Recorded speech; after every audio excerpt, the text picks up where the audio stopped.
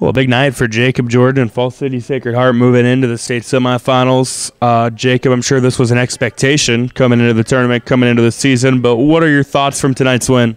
I think collectively we all played well, especially on defense, and that's what we kind of pride ourselves on is the defense. So as long as we're playing great defense, we know that the offense will follow.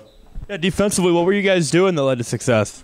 Well, we knew that Moore and Kunkel were great players, and we just knew that those were the two guys we needed to shut down. And Jake Freschel and Evan Keithley, they did a really good job stopping them. Offensively tonight, it seemed like your team was at its best when you guys were moving the ball around the perimeter. Speak to that facet of the game tonight. What were your thoughts on that? It's usually the same. I mean, our guys are so unselfish. So, I mean, we just want the best shot for the team. So whoever can get the ball and get to scoring, that's what we want. So we're pretty good at moving the ball around and getting the open shot. You finished with 20 points on the night, team high, game high. What was working for you? The three-point line, honestly, I was feeling it pretty well. So I just knew, like, when I got my open shots, I needed to take them. You had a big one there right before the end of the half, turned a 5-point lead into an 8-point lead. I know you guys ended up winning comfortably, but maybe give a little momentum going into the second half. How big do you think that shot was? I think it was huge, you know, because they were playing with us, playing in there, and, you know, 5 points, you know, going up half, that's not what we want. So that 8-point lead really kind of gave us a boost going into the halftime. Yeah, and then you guys, I think it was like a 35-17 second half or something like that. What was it that clicked in the second half? Defense. We really turned it on. We knew we needed to turn it up on defensive end, we did.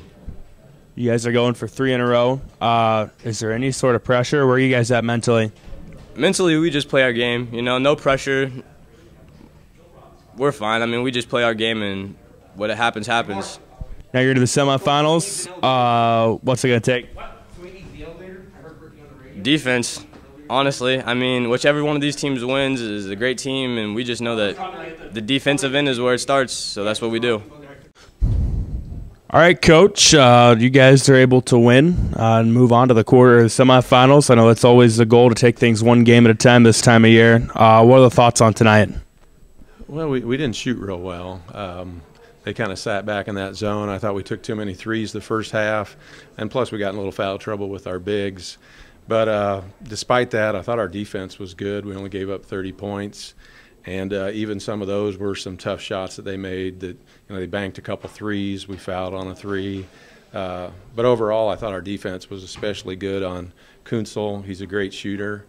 And then obviously it hurt them a bunch when Moore went out with an injury. I mean, he's one of the best players in our class. Looked like defensively you guys were able to switch well onto them offensively. Speak to that. Was that something that was an emphasis coming in? Yeah, that's something we had kind of worked on all week. We knew that we wanted to keep pressure on Kunzel. He'll shoot from 10 feet behind the line. I thought Jake Freschel did a great job, and then he had plenty of help too. Seemed like when the offense was clicking tonight, it's because the ball was moving well. And I know you told me earlier this week that you feel like your team is balanced. At times, did it feel like that was on display tonight? Yeah, I thought we moved the ball and shared the ball.